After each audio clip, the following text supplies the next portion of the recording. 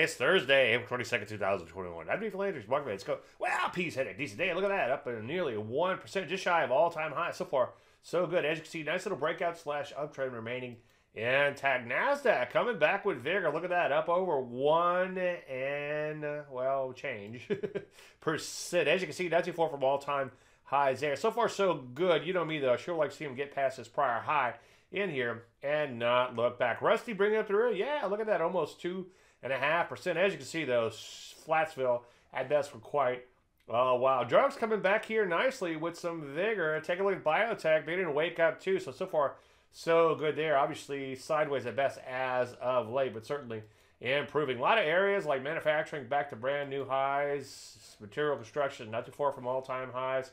Semiconductors, look at that, coming back nicely in here. Sure like to see them take out the prior highs in here.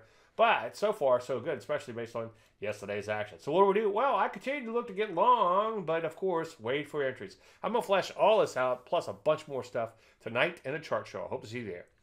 Any questions? David@Landry.com. I'm Dave Landry. You start market.